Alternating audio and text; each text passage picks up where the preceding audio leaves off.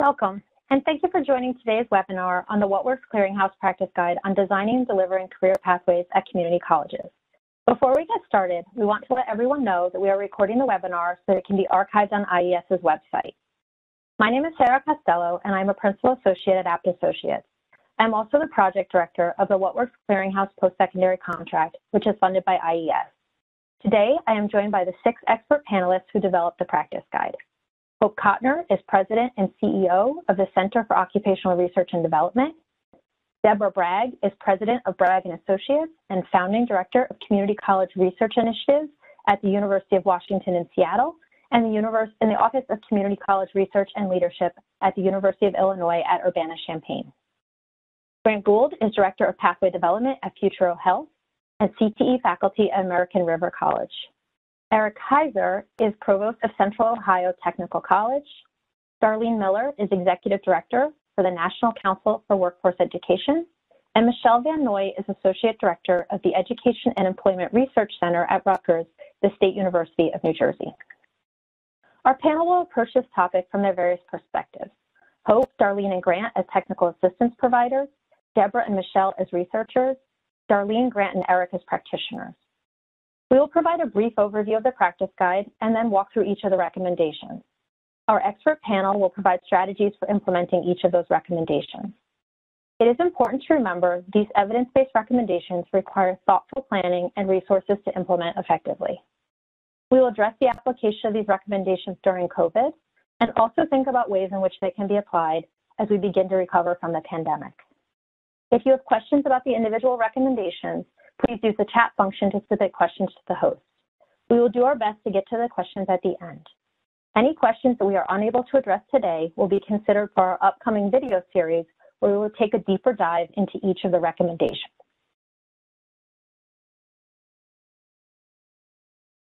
The What Works Clearinghouse provides an online repository of high-quality evidence generated by systematic reviews of existing research. Practice guides are one of the What Works Clearinghouse's flagship products that summarize findings from these reviews. Practice guides provide sets of recommendations for educators and administrators to address challenges in their classrooms, schools, and campuses. There are nearly 30 practice guides available on the What Works Clearinghouse website, covering a range of topics relevant to K-12 and post-secondary teaching and learning.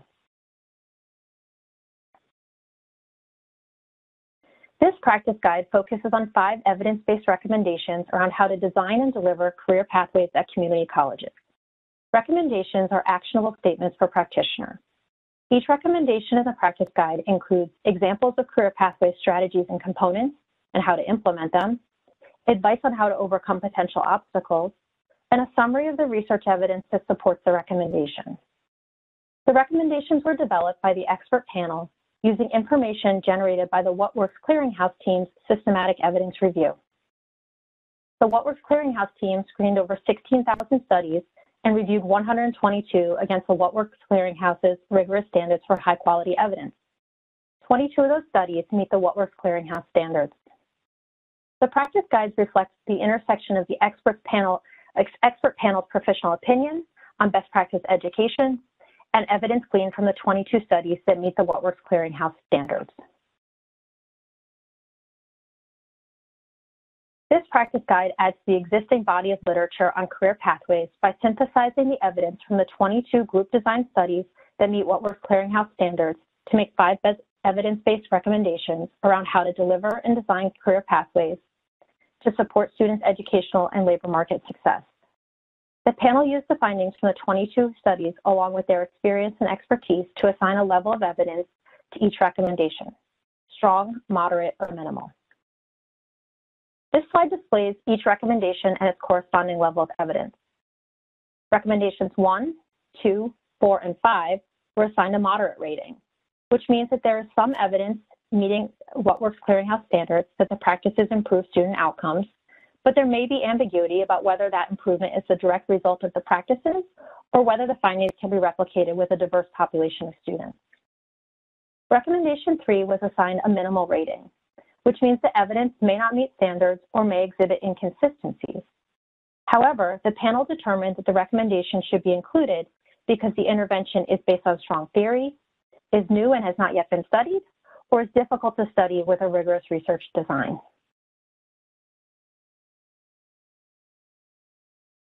The target audience for this practice guide includes administrators, staff, and faculty at community colleges who are responsible for overseeing, designing, and/or implementing career pathways or career and technical education initiatives, policymakers who work with community colleges, staff at American Job Centers, leaders of community-based organizations, foundations interested in supporting workforce development strategies at community colleges, employers, labor unions, industry associations, and researchers. In addition to the 5 recommendations, when developing the practice guide, the expert panel also identified 5 overarching themes that hold relevance across multiple recommendations. These themes represent issues or topics that the expert panel believes are important to consider when developing and implementing career pathways. The first is the importance of understanding the student population. By understanding the student population, community colleges and their partners are better able to successfully design and deliver career pathways that provide appropriate forms of instruction and support services to accommodate students with different needs and capabilities. The second is the importance of aligning career pathways to industry needs. The skill sets and levels of preparation required for successful employment vary considerably from one industry to another and even from job to job within an industry. For example, career pathways that prepare students for manufacturing jobs will differ from those designed for healthcare jobs. When considering the recommendations in this guide, community colleges and their partners should determine how best to apply the recommendations in their own efforts to prepare students to thrive in the evolving industries they are pursuing. The third is the need for faculty professional development. The panel recognizes that several of the recommendations in the practice guide may require professional development for career pathways faculty. Most of the studies supporting the recommendations in this practice guide were of interventions that targeted and served older students. For this reason, the panel believes all faculty can benefit from pedagogical training that specifically addresses adult learning theory and pedagogies for effectively teaching adult learners, thereby enabling them to meet students' diverse learning needs. The fourth theme is the importance of adequate time and resources. The panel believes that community college faculty and staff need ample time and resources to collaborate as they design and deliver career pathways instruction. Faculty and staff must also be afforded opportunities to identify student needs and coordinate supports that will meet those needs. The panel recognizes that funding for career pathways is not equal at all community colleges, and that the challenges presented by COVID may have exacerbated inequalities across community colleges even further. And finally, there are opportunities for more rigorous research on the effectiveness of career pathways. Much of the available research on career pathways at the community college level focuses on interventions that result in non-degree credentials for students initially lacking the math, reading, or writing skills required to successfully complete college-level work. To date, few rigorous studies report on medium and long-term educational or labor market outcomes. The panel believes that more research is needed on the full spectrum of career pathways interventions, including those that extend beyond the community college to include long-term outcomes. I'm now going to turn it over to Hope, our panel chair, and the other panelists to take you through the recommendations in the practice guide. Thanks, Sarah. It's been a pleasure to work with IES, Abt Associates, and the other panel members over the last 2 years to look at the available research on career pathways at community colleges and guide and shape these recommendations. The first recommendation in the practice guide can be considered an umbrella recommendation that encompasses the other 4. The first recommendation is to intentionally design and structure career pathways to enable students to further their education, secure a job, and advance in employment. When designed and implemented well, career pathways offer students a clear blueprint for educational and employment advancement. This slide shows a basic career pathways model with multiple entry and exit points. In this model, students can obtain credentials that stack toward a degree, are recognized by employers, and lead to career advancement. When we drafted this recommendation, there was strong consensus among the panel to include the word intentional in the recommendation. We felt it was important to convey that career pathways programs need to be purposefully planned for them to benefit multiple stakeholders. I want to invite my colleague Grant to share his insights on this. Grant, you've overseen the development and implementation of career pathways programs at community colleges in California. what does it mean to be intentional in the design of career pathways? The second point I'd like to call out is the importance of being student-centered in planning career pathway programs, thinking about the student experience in the program from their perspective. It is helpful to visually map out a career pathway so it's clear to the student as they are deciding what occupational path to pursue, where the career path will eventually lead them if they put in the work to obtain the credentials needed. The practice guide offers a number of very powerful visual examples of how to map out a career pathway that you can adapt for your programs. Part of this is also about streamlining the choices students have to make. Rather than offering a course catalog with 100 different courses, grouping the courses into similar programs of study or career pathways and guiding students based on their interests, skills, and goals can help students make better decisions about what courses to take. Another way of being student-centered is being flexible in the instructional delivery model and course scheduling to ensure that students can access the courses they need and the time that they need them. For example, in one of the PACE studies, the college's two-year healthcare program had a short application window, and depending on when students completed the bridge program, that they may have had to wait up to one full academic year before starting the healthcare program. Colleges can work to remove these barriers from transition periods that prevent students from enrolling, persisting, and completing the Career Pathways program. Also, colleges have had to pivot quickly during the pandemic to offer online and hybrid courses. It's important, even as we come out of the pandemic, to continue thinking about how to better meet the students' needs where they are. To be really intentional, faculty must get to know their students at a much deeper level. They must constantly strive to swivel their work to meet students where they are. Thanks, Grant. I'd like to give you a moment just to go back and maybe reiterate some of your points on point number 1 for those of us who weren't able to hear you. Sure, you bet. From my personal experience, I have found that the time spent with employers during advisory meetings is time well invested in our students' success. The stronger my relationship with employers and their willingness to provide program input, the more likely my graduates are to become quickly employed by these same organizations. I strive constantly to remind my community employers that this is actually their program. Great points. Being intentional really does mean building a pathway that's responsive to employer needs and offers students credential milestones with labor market value on the path to a degree. Grant? Yes, and this goes back to my first point, Hope, about establishing and maintaining strong relationships with employers. Getting employers buy-in is so that they see the value in the certificate or credential that the community college has to offer, and how those credentials stack into longer-term career pathways that enable students to advance in their careers over time. Part of building that relationship is also to share the responsibility of employee training with employers, and in this current environment, this ideal scenario is more important than ever. Community colleges across the country are seeing a decline in student enrollment, and so it is critical for employers to reimagine how they can work with community colleges in ways that leverage the strengths of the college and that benefit workers, employers, and their communities. I'm afraid that failure to continue to build these strong relationships may result for challenges for CTE programs for years or even decades to come. Thanks, Grant. All great points. We'll have a chance to talk more about employer partnerships in recommendation 5, but right now let's turn to recommendation number 2.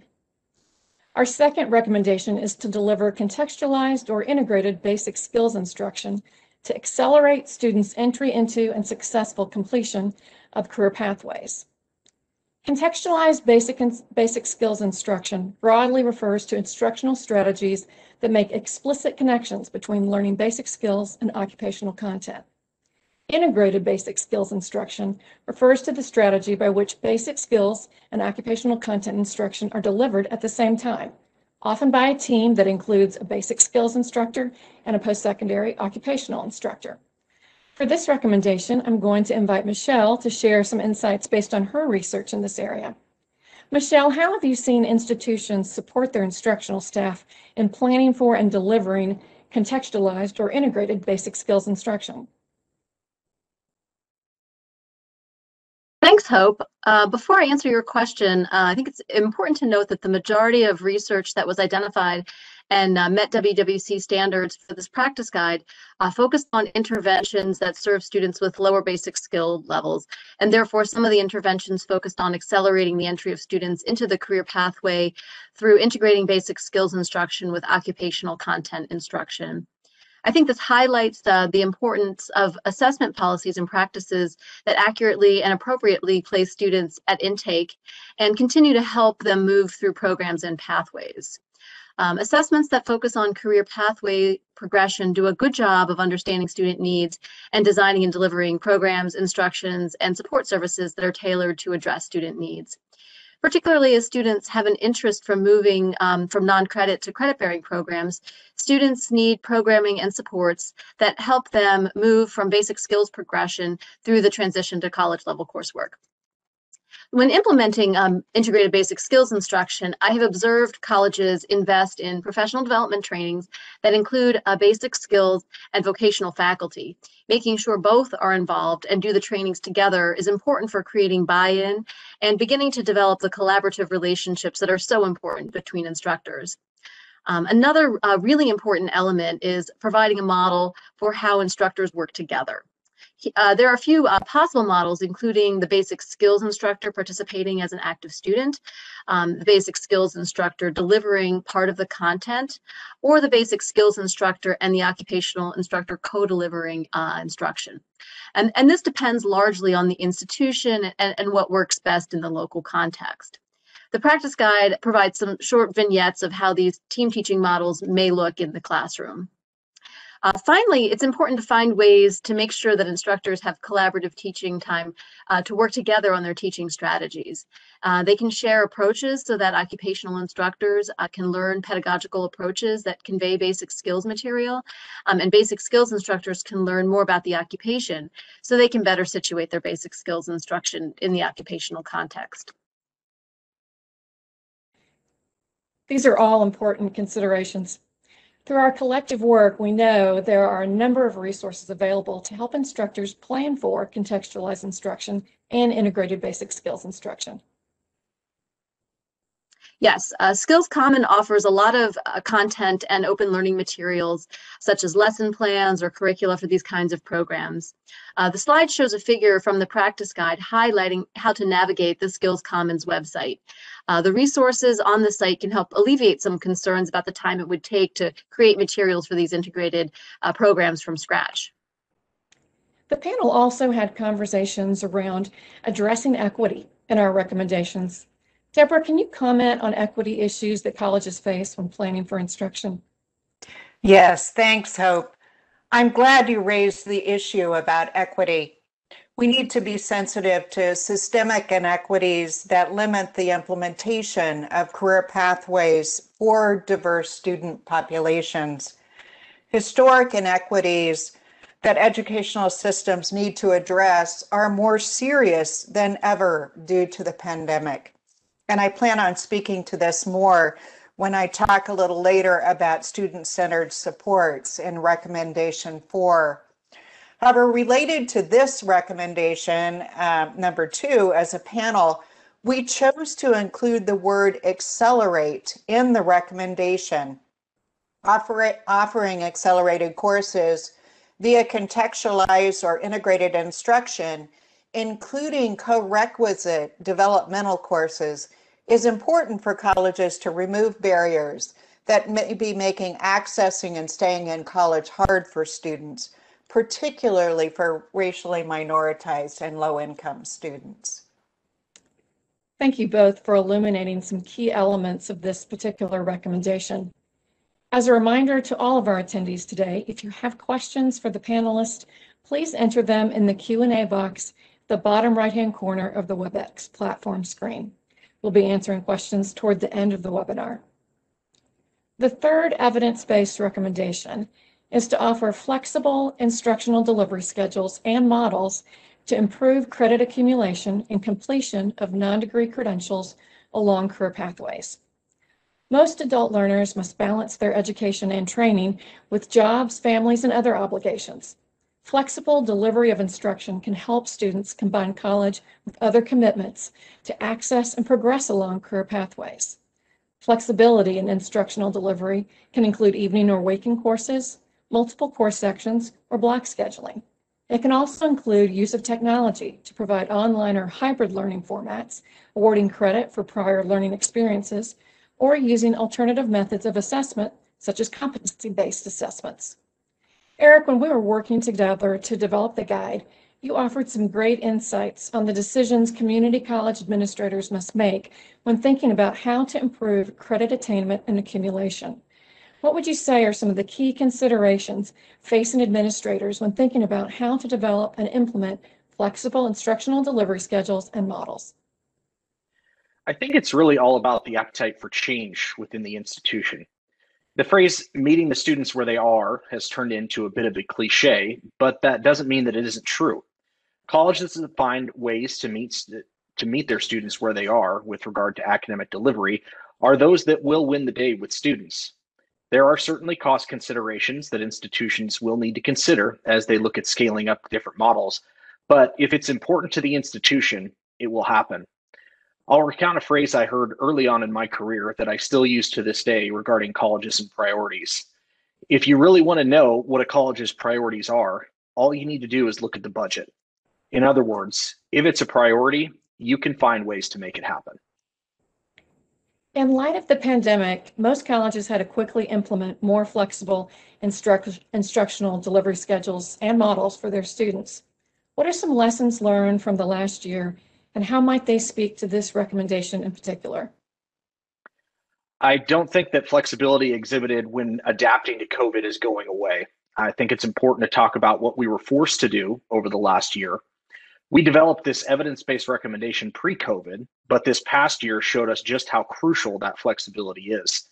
We have to come up with a better way post-COVID to offer flexible course schedules. Institutions like mine had the past year to assess where we are in this area. Now that we have introduced this flexibility because we were forced to, what are we going to do going forward? We need to look at what worked well, but also what didn't work so well. There are some folks who think we're going back to a pre-pandemic normal. I think they might be in for a rude awakening. Other colleges are going to continue to meet students where they are by offering hybrid courses and online courses. This recommendation in the practice guide doesn't seem like a recommendation anymore. It almost seems like a mandate because students will go elsewhere if one institution doesn't offer the flexibility that they're looking for. Eric, aside from seeing that institutions have what it takes to design and deliver coursework through a wider range of modalities, do you think there are any other silver linings that emerge from the pandemic? Absolutely. We have an opportunity to talk about innovations that came about because of the pandemic, many of which we want to stay. Generally, there's a newfound appetite among faculty to experiment and try new things. Some of this would have taken at least 10 years to implement, but because of the pandemic, we were forced to pivot in a matter of weeks. I've seen my faculty say, I don't want to do it that way. Maybe I can do it this way. Thanks, Eric, for your valuable observations on how this recommendation may be even more relevant now than it was when we drafted it. Now we're going to turn to recommendation 4. Recommendation number 4 is to provide coordinated, comprehensive student supports to improve credit accumulation and completion of non-degree credentials along career pathways. Students often need to navigate a variety of academic and non-academic challenges that can affect their ability to complete coursework and progress toward earning a credential. These challenges include choosing the right program of study, balancing education with family and work obligations, and covering tuition costs and related educational expenses. Providing comprehensive student supports in a coordinated fashion helps students to be resilient to these challenges. Deborah, your research has led you to numerous college campuses to learn with and from institutions about some of the most promising practices in career and technical education. In your opinion, what makes this recommendation about coordinated, comprehensive student supports so important when thinking about building career pathways? We recognize institutions offer a range of supports for their students. Through the evidence we reviewed and through our collective experiences as a panel, we know that comprehensive supports are most effective if they are delivered in a coordinated way. We also know that not all students or not all supports are as comprehensive as they should be, and that community colleges sometimes lack the resources to deliver the supports that their students need. Resource mapping can be a powerful tool to help community colleges take stock of the resources available on their campuses and also in their communities. Mapping can help community colleges identify organizations in close proximity to their students to address food and housing insecurity, as well as transportation, healthcare, and childcare needs. This slide shows the kinds of questions that your college may find useful in doing resource mapping, and the practice guide provides many more examples of these. As critically important as they may be, it can be a challenge for colleges to connect students to available supports. Can you comment on that? Yes. Colleges cannot expect students to know what services are available if they are not told about those services. However, community colleges are also often challenged to marshal adequate resources to deliver that full scope of services that students need using different modalities. Career pathways require a student-centered approach that carries them from onboarding to curriculum and instruction, and then on to that credentialing and completion that's so important. I had the privilege of evaluating 3 federal Department of Labor TACT grants with my colleagues John and Maggie Cosgrove in Missouri. And we learned a lot about implementing holistic student supports. And we highlight in that work here today what we learned about navigators at State Fair Community College in Sedalia, Missouri. State Fair's work with navigators continues to this day, and I want to thank Dr. Brent Bates for updating us prior to this webinar. Though our webinar today is too short to go into great depth, I can share that the Navigator program at State Fair was started to support students who struggled to stay in college, not so much because of the academics, but because of the other life circumstances. This program takes into account the variability of students' lives and individualizes services to meet students' needs.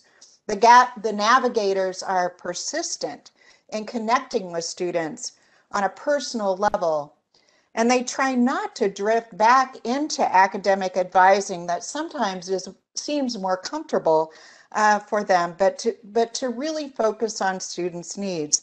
The college monitors caseloads on a continuous basis, recognizing how important that is, and especially important during the pandemic.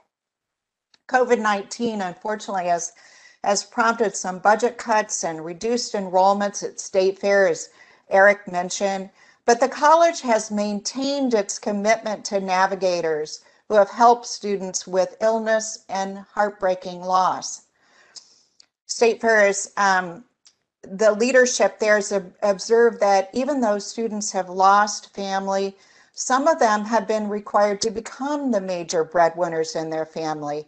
And he attributes the success to the navigators who have helped these students sometimes stay in college and sometimes graduates who continue to stay connected to the college. Lessons learned by the State Fair leaders include carefully selecting personnel to be navigators and encouraging them to work with faculty so that they can meet the students' needs. When asked for advice, State Fair leaders said colleges should be inclusive in the design of the Navigator program, ensuring that diverse opinions are built in from the beginning. Using data to evaluate return on investment and program impact is critical to addressing concerns raised about cost effectiveness of the program. Again, especially in times like these. Thanks, Deborah. When we were drafting this recommendation, the panel considered the extent to which supports should be tailored to diverse student needs. We chose to highlight the role of navigators in career pathway programs. Why are career navigators an important resource for colleges to consider offering? This is a great question. Career navigators or coaches or whatever term your college uses are a great way for colleges to help students identify the best career fit and support their progression through career pathways. The sooner a student receives advising and career guidance tailored to the occupational sector in which they plan to seek employment, the better. When students connect to a navigator, they feel more prepared to progress and to complete their chosen pathway. And we have research that shows this outcome is the case. It is also important for navigators to have deep knowledge of employers and career pathways that can connect students to employers within sectors. Like many of the state fair examples, navigators are embedded within career pathways that have networks and where faculty have relationships in the industry sector, just as Grant described earlier. This can be costly, but navigators who are more familiar with particular sectors may be able to transfer their knowledge to other industry sectors, therefore achieving some efficiencies. Thanks for sharing these insights, Deborah. We're now going to turn to our last recommendation. The final recommendation in the practice guide is to develop and continuously leverage partnerships to prepare students and advance their labor market success. The benefits of investing in, building, and deepening employment-focused partnerships include improving the relevance and alignment of the curriculum to employer or industry needs, expanding the opportunities for students to engage meaningfully with employer partners through employer presentations, on-site visits, work-based learning opportunities and career fairs, and increasing the potential for job placement and advancement. Ultimately, improving student labor market outcomes benefit students, employers, and colleges alike. Darlene, when we introduced recommendation 1 earlier in our conversation, Grant mentioned successful career pathways programs rely on strong and meaningful partnerships. Can you tell us about some of the different ways you've seen community colleges successfully leverage employment-focused partnerships? Thanks, Hope. First, I want to just say it's been such a privilege being part of all of this, and I'm humbled to be here. There are so many ways in which colleges can engage with employers, and colleges can think creatively about how to involve employers in so many things. For example, employers can support curriculum planning and review. They can support assessment of local labor market data. They can assist in student recruitment, provision of mentorships or work-based learning, as well as active promotion of career pathway programs. But if you ask leaders from most career and technical programs at colleges whether they partner with employers, they're going to say to you, oh yes, of course we do. And that makes sense, given that Perkins 5 essentially mandates collaborations by requiring each state to describe how it will support effective and meaningful collaboration between secondary schools, post-secondary institutions, and employers to provide students with expertise in and understanding of all aspects of an industry. However, I'll say that too many colleges miss the mark when it comes to strategically engaging employers. And as a former CTE dean, I'm going to tell you, effectively engaging with employers is a lot of work. However, the colleges that do it really well move the relationship needle between employers advising the college to working with employers to make full strategic partnerships. So, for example, effective advisory committees have a strong industry chair of the committee. An industry chair ensures that the industry partners are engaged in all aspects of the program, from curriculum and program design to facilities design, to providing supports to students in hiring and prep for work. And most importantly, they ensure currency, so that the program is educating learners for the jobs that are currently in the local labor market and for the jobs of the future. Colleges should also be doing assessments to make sure that they have the right employers at the table. You know, if not, they need to work on filling the gaps. In our work, NCWE's work with colleges around employer engagement, we recommend that colleges develop an employer engagement plan that includes both internal and external scanning of who and why. Advisory committees, for example, should contain a mix of HR individuals, supervisory individuals, and maybe even program graduates who bring to the table knowledge regarding what they learned, was it of value to their employment, and what the colleges should be doing to redesign or enhance the curriculum. And finally, colleges should also make sure they're asking employers to provide to them or review with them relevant, timely labor market data that will support decisions about design and implementation of career pathway programs. I'm glad you brought this up, Darlene. Let's talk some about the types of data that would be most helpful for colleges and their partners to dive into together. So something the panel talked about when we were developing the practice guide is that college administrators must often have honest but difficult conversations with their employer partners. For example, before creating a career pathway program or certificates along a program, it would be a good idea to look at the data to tell whether or not there are really jobs along the pathway that pay wages that lead to a family-sustaining opportunity. In other words, you need to make sure the certificates really lead to quality jobs so that you're not simply creating pathways and certificates that lead the students to nowhere. The data also needs to verify that entry points and exit points. Does certificate A really lead to employment? If I continue to certificate B, will I see a wage gain? You need to be looking at the demand along the pathway as the wages to ensure that program completers, again, can gauge family-sustaining employment. There's so many good tools available that look at real-time labor market data, but way too often at the college, the institutional researcher has the access to those tools when those tools really need to be in the hands of the CTE dean. And back to the advisory committees. They need to be looking at that local labor market data too. NCW just did a contract to do analysis of some programs at a college. In a number of instances, we found that even though the advisory committee had participated in the development of the career pathways, some of these employers were not using the college's certificate and degrees in their hiring processes.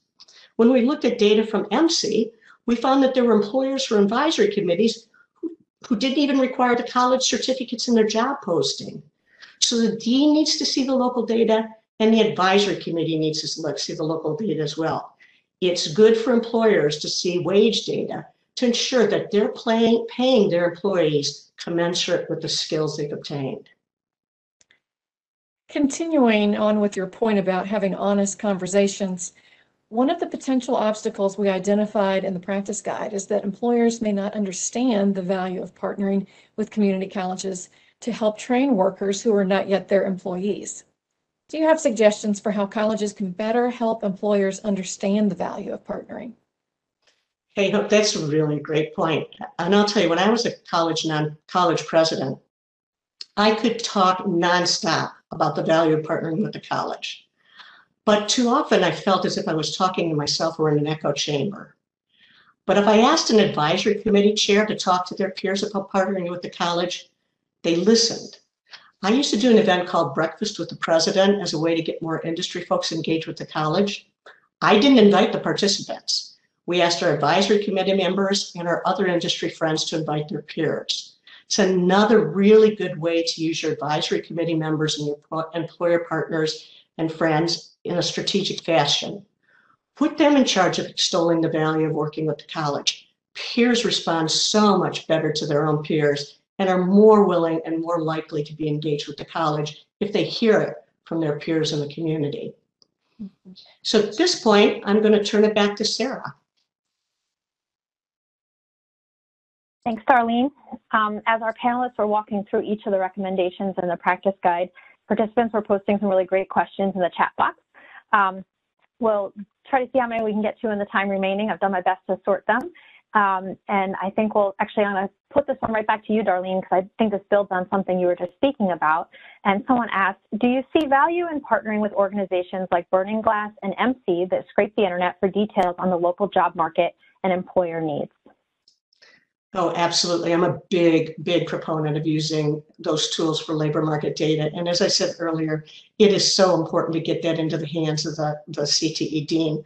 I've worked with a number of colleges where they've purchased those tools and they give them to the institutional researcher to use for accreditation purposes or others. And the person who needs that data and that information the most is that dean, to be able to articulate what's going on in those programs with the faculty and with their advisory committees. Thanks. Does anyone else on the panel have anything to add about working with those types of data? Thanks, Sarah. I would just echo Darlene's comments. My college works with AMSI and have used it not only in the past to identify programs that we weren't serving or that programs that we were looking to create, but also when we talk about having hard conversations, looking at programs that were not producing the wage outcomes that we needed in order to, again, be very transparent with our students on the front end and say, this is the wage outcome that you'll be earning upon graduation. So you don't have to go it alone. Those programs are incredibly, incredibly helpful. And they do give you that snapshot in time of what the earnings look like, what the demand looks like, and what the potential for down the road in terms of growth looks like. I would just add to that from some current research that I'm doing. I think there's a lot of different ways that institutions can think about embedding the use of these data across different functions and for different audiences. So from program design to figuring out what skills to include, figure out which programs to keep and to remove, to advising students, marketing programs, and think about sort of ways to institutionalize the use of the data and get it out to a broader audience. There's a lot of uses that we're seeing out in the field right now as these data become more sophisticated. And there's many sources, not just the vendors, state data and longitudinal data, wage outcomes data. There's a lot that's out there that wasn't out there, say, 10 years ago. Great. Thanks, y'all. So there's a comment here, obviously, about we know that COVID has had an impact on so many parts of our economy. Hope, I think I'm going to ask you to take this one. I'm wondering, a participant is wondering, do you think that career pathways will play a more important role in workforce development in a post-COVID world? And if so, how? I do think so, yes, and I think because, like we talked about earlier on in our conversation this afternoon, practitioners have been very intentional in designing career pathways, particularly over the past few years, being very informed about the local labor markets, developing those pathways in partnership with employers. And then when you embed those stackable credentials in partnership with your employers, so making sure they are truly locally responsive, I think that just provides another opportunity to really, it's the beauty of the flexibility, if you will, of career pathways, because we know that the future of work is going to require that all learners, all workers rather, continue to be learners throughout their careers, and career pathways and those stackable credentials embedded within pathways are a perfect opportunity to allow that lifelong learning to occur, making sure that it's aligned to the credentials that are really truly needed in the local labor market. Thanks, Hope. Somewhat connected in terms of thinking about lifelong learning, I want to take this back to thinking about the folks who are actually providing the instruction at community colleges who are working with career pathways. So there was a comment here. Michelle mentioned professional development as a part of the recommendation on integrated basic skills instruction. And Grant, I know this is something I recall you had talked about this a lot when we were developing the practice guide. So I want to ask you, Grant, maybe you could say a few words about how important is professional development or training for other parts of designing career pathways? Thanks, Sarah. I think even with the pandemic that we've gone through, we've found that a lot of faculty are hungry for new techniques and strategies to work with their adult learners. And it's been exacerbated as both the student and the faculty have had to shift and pivot so significantly to meet the students' needs and the employer needs. And clearly we're in a point now where faculty are hungry for that professional development to make sure that they're providing the best instruction they can, which again aligns to making successful students who become future employees. Great. Eric, I have a question that came up in the chat. I'm going to pitch over to you. I think it's actually a two-part, it's either related or it's a two-part question. It said, can I have some more information about the flexible delivery schedules? For us, we use 8-week courses, hybrid teams. Do you have other options that you use? Yeah, so great question. I think the two identified there are going to continue to be incredibly popular. Students, first off, I would say there's a lot of data out there already showing the benefits of what you would call a condensed term or a midweeks or a midterm start. We don't use the term 8-week because it's not exactly 8 weeks, and you get that stuck in a student's head, and they tend to go with it. So we call it a first term and a second term start. I think those are incredibly beneficial to two different types of audiences. One, students that miss your initial registration period, you're now not locking them out of engaging with you in the same semester. Secondarily, students that just say, look, I can, even if it's intense, I can do 1 or 2 of these courses, but that's all that I can handle at a time. I can't sign up for four classes at the same time. So by giving them the ability to engage potentially 1, maybe 2 classes in the first term, 1, maybe 2 classes in the second term, you've now given that student the ability to be full-time while not biting off 4 courses at the same time that they have to monitor. So I do believe those split term classes are going to continue to gain in popularity. Certainly hybrid offerings where you're not requiring students to come to campus every day or every other day of the week. Again, pandemic life has shown us that the need to adjust the way that we think about how we deliver lectures, how we do our labs, when we require students to be on ground, and when are the times that maybe now, again, a year into this thing, that we're saying, you know, we can do that differently and we can do it better for those students who really could maybe only commit to being with us for 1 day a week. On the other side of that, are there other ways? Absolutely. My experience with competency-based education, I think CBE is going to continue to grow in popularity, just given that flexible pace that it creates. It allows students to work and learn at a pace that works for them, as opposed to tying it back to an academic calendar. So students can accelerate in areas that they're familiar with or they have prior work or learning experience, and decelerate in areas that they need to spend some more time in.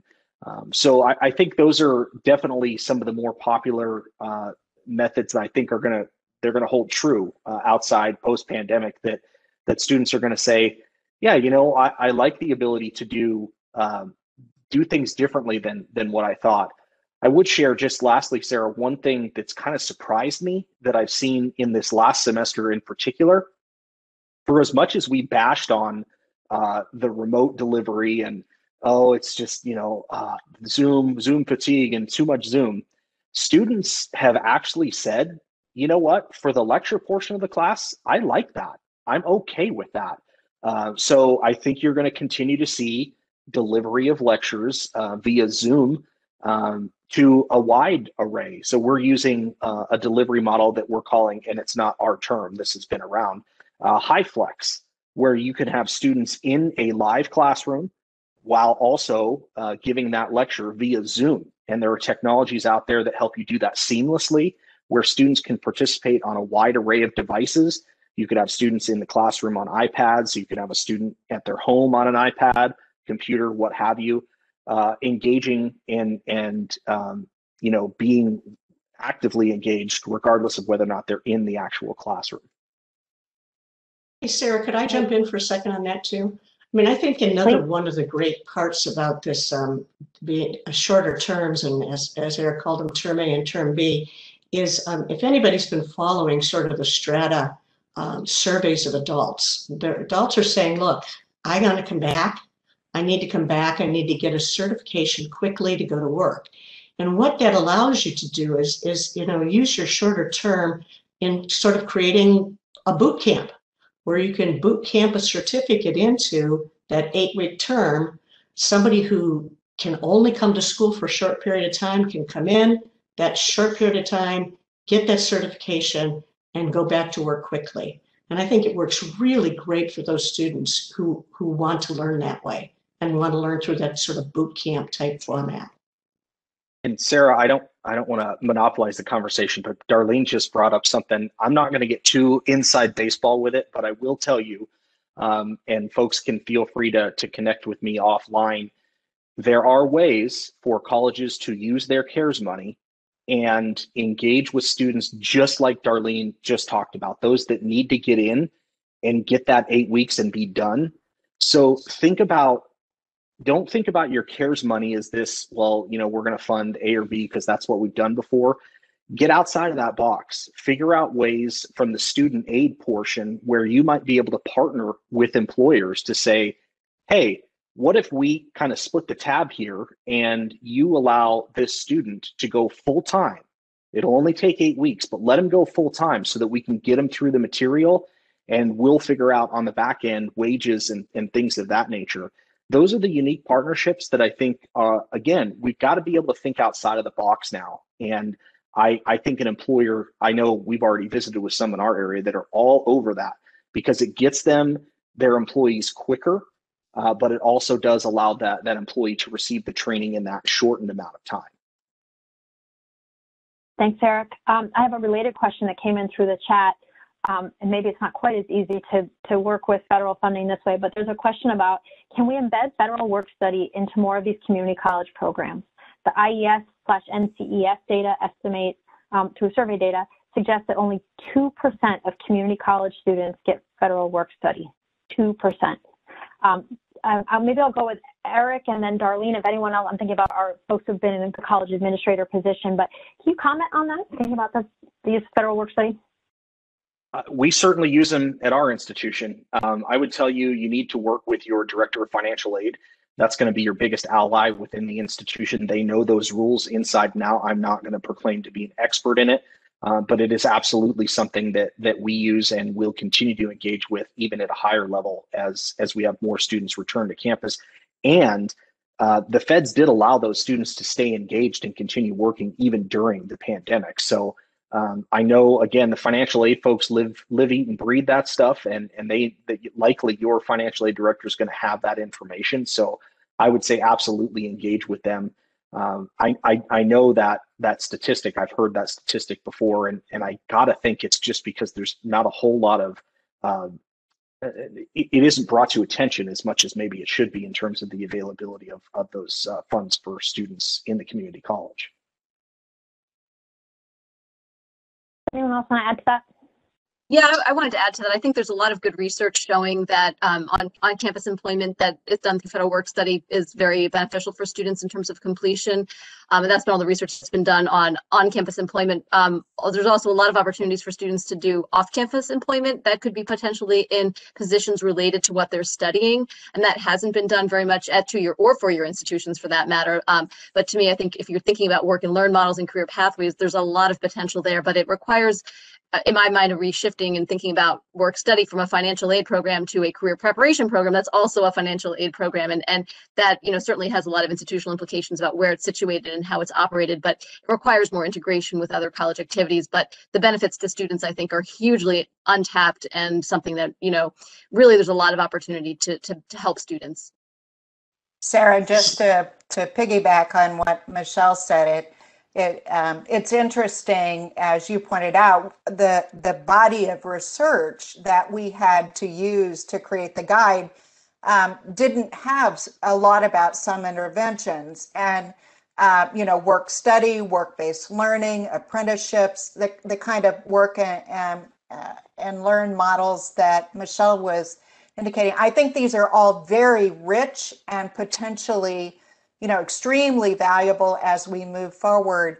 And I think as a panel, we would love to see more work in that area. We didn't see it in the 22 studies, so we could talk a lot about it in our guide, but that doesn't mean that we don't think it's extremely important and should be part of these initiatives moving forward.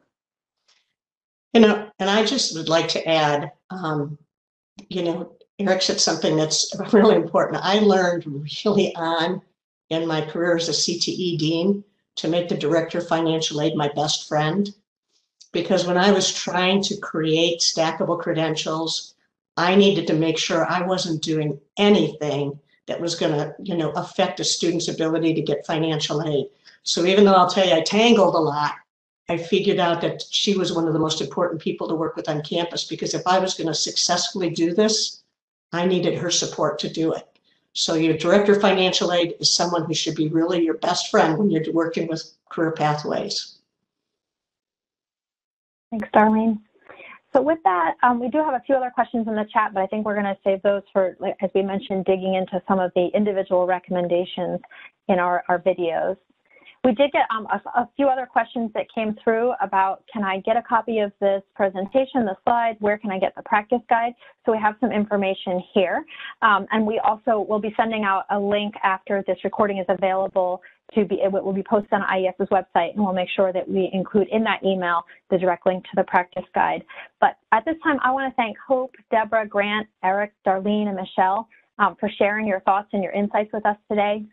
As you can see here, the Career Pathways Practice Guide is available through the What Works Clearinghouse website.